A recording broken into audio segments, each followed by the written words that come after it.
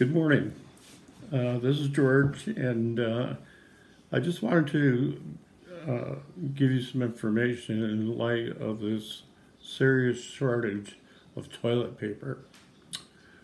Some 25 years ago, my stepdad, Tom Long, gave me this information, and I always remembered this and haven't had to put it into practice yet.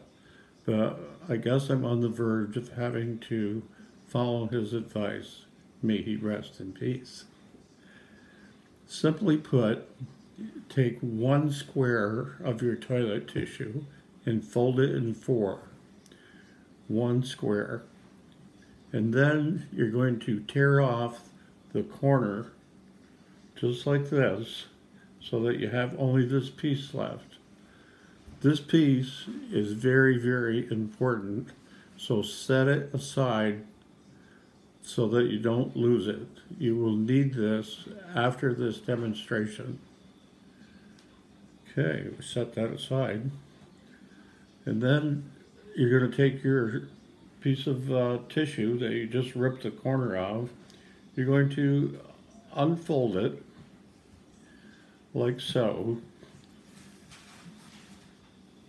And the only thing is that this is a 2-ply tissue, so if you separate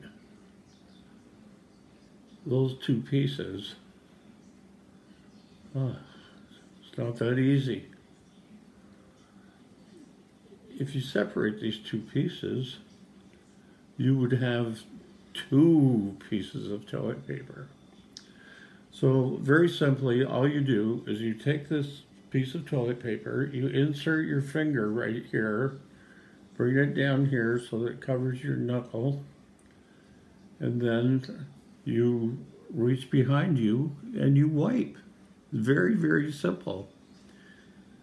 You bring this up, and what you do is you grab it like this and you wipe off your finger. Voila! Savings all around. So that's the end of my demo, and this is how that you can conserve this valuable resource. Have a great day. And, oh, what's that? What's the little piece of paper for? Very simple. I almost forgot to tell you that. You take this little piece of paper and you use it to clean out under your, fingernail. There. Have a great day, and I hope you've enjoyed this instructional video.